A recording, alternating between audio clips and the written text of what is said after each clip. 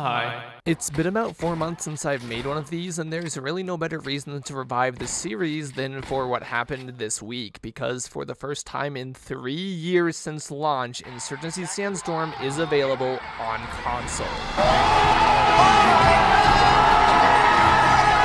A drop so anticipated that everyone on the forums were switching their location to New Zealand to have access as soon as humanly possible, showing both that people are willing to big brain their problems and put up with a shitty internet connection for games they love, as well as the unlimited power you probably have with NordVPN. I'm just kidding, I don't get sponsorships. It's also the reason I've gained 2,000 subscribers in the past 2.5 weeks alone, and why my videos have been utterly exploding as of very recently. Taking a look at New World Interactive's announcement and FAQs regarding the release and my thoughts on the big day. Stay tuned, you're watching This Week in Sandstorm.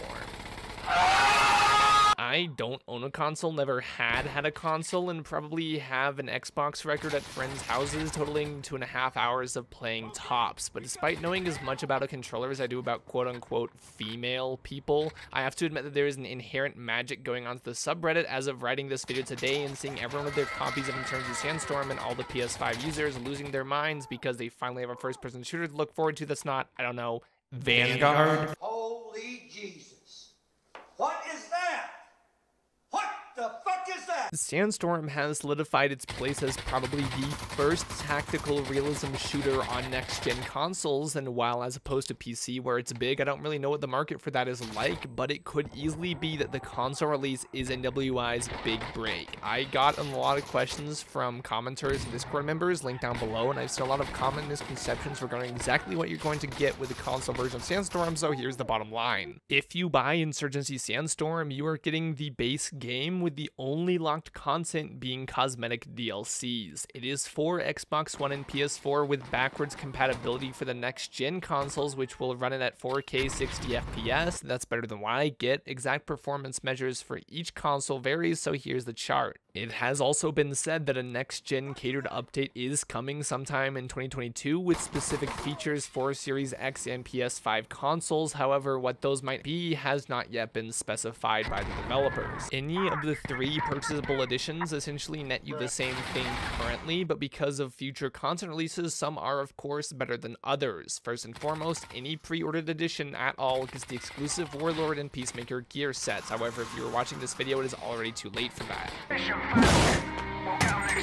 The base Insurgency Sandstorm copy just gets you the game, whilst the deluxe edition comes with a year 1 season pass, and the gold edition has a year 1 and year 2 and another 4 instant rewards for the second season pass. Each season is said to contain 16 cosmetic sets, and seeing as they've only released that total for the past year on PC too, it's pretty much equivalent. The year 1 pass will get you all of the Nightfall, Breakaway, Cold Blood, and Exodus operations bundles with 4 themed cosmetics around each of them, a weapon skin bundle and uniform bundle for each team. Believe me, I own all of them, and many of them are still sick as hell. Crossplay is currently exclusive to each brand of console, i.e. Xboxes play together cross-platform, as do PlayStation's, but they are already working to make sure that Sony and Microsoft can play nice for once. Console and PC crossplay is currently out of the question, perhaps for good reason, because of both the veterans on PC making a massacre out of console noobs given the chance, and also performance and interface variations probably making any sort of PvP totally unfair. Mod support is also not available at release, however the devs say they are looking into getting it done for console as well. It did not happen overnight for PC either, but with popular demand I see it very likely being announced sometime next year.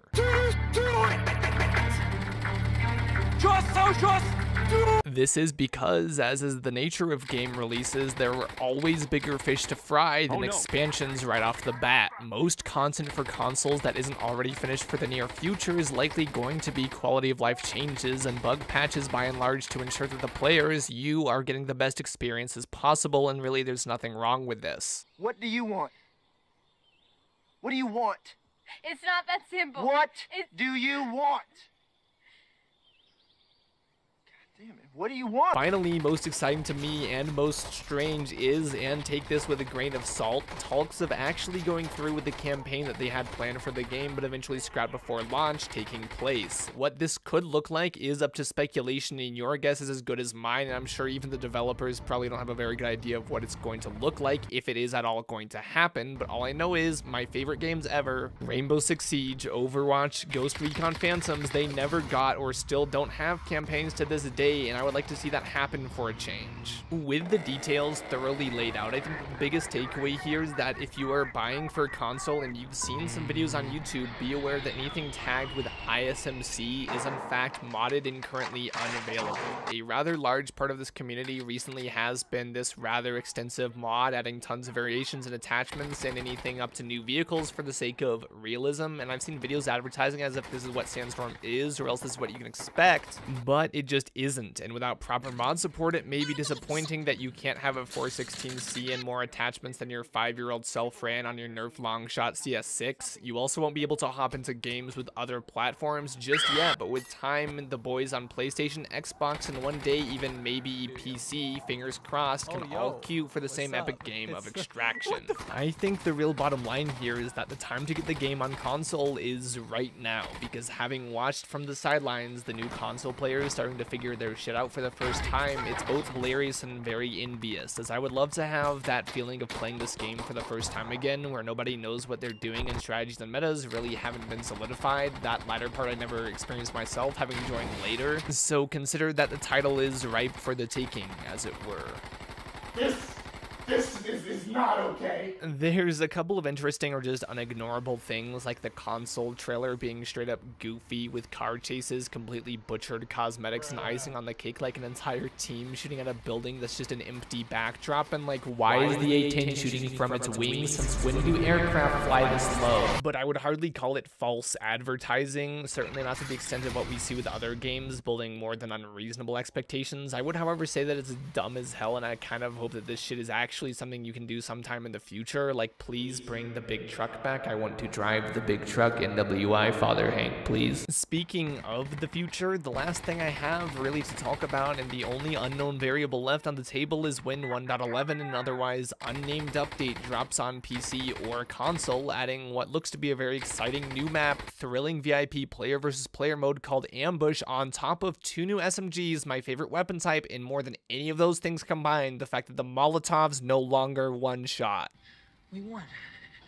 This is dark.